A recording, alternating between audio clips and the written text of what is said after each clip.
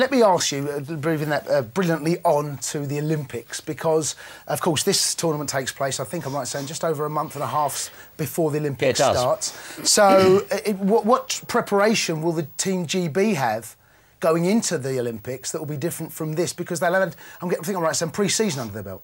They will, and if you look at the nature of the Olympic tournament, of course, is it's under 23. We're allowed 3 overage players, and that will be an interesting... So Kerry's still got a chance? Kerry's still there. Kerry's on the list, yeah.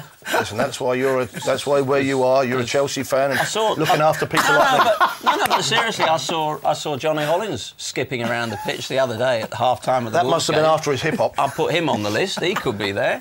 You know, I mean... Well, Chopper don't look no different. Chopper looks I like the good, sound of that. Kerry, so Chopper and Holly. That would be your 3 overage players. How are things going, the preparations? Seb, yeah, it all seems to be really starting to come together now. We're in good shape. We're in good shape. I mean, the next few months, they're the hard yards. You know, we've got the venues in place, but there's a mountain of stuff to do in those venues. And we've got 700 rooms to fit out in the stadium. There's all the technology, all the, you know, you'd understand that. You know, we've got to link all the 34 venues up to TV and get the visions and all the stuff around the world. But we're in good nick.